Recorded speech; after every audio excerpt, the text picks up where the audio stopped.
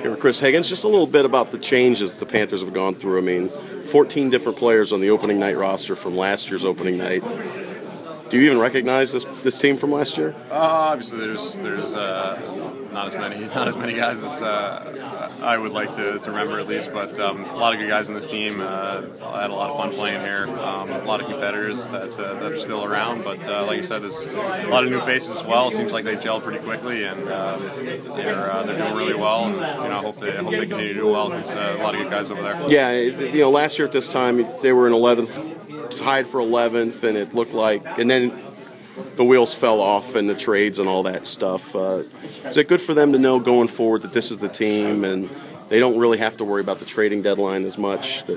I mean, you were one of those guys on a one-year deal. A lot of these guys have 3-4-year deals, and you know what I mean? Yeah, I think with the way the team's set up now, and then the way they're playing, it seems like they're pretty comfortable with the roles that the guys are set themselves into. Obviously, there'll probably be some tinkering as with any team, right. But I think the most important thing they wanted to change was the culture and have a winning culture, get used to winning and enjoying it, and it seems like it's worked so far for them. So continued success after tomorrow night for them. Yeah.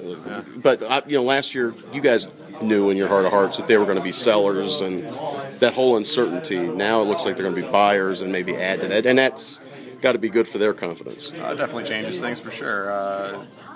Instead of question marks, it's more of a goal-driven play towards the deadline, towards the playoffs, and that definitely has an influence on the team when you're looking forward to a specific goal of getting in the playoffs and making some noise there. So it should be a fun, interesting year, rest of the year for them. And it worked out for you. I mean, obviously Stanley Cup Finals last year, premier team. Yeah, well, you digging it?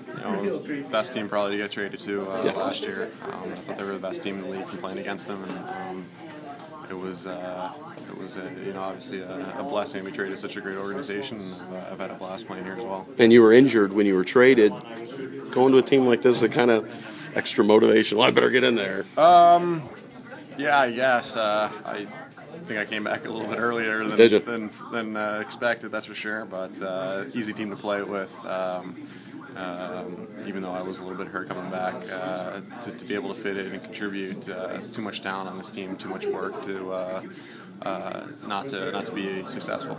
All right, thanks, Chris. Yeah.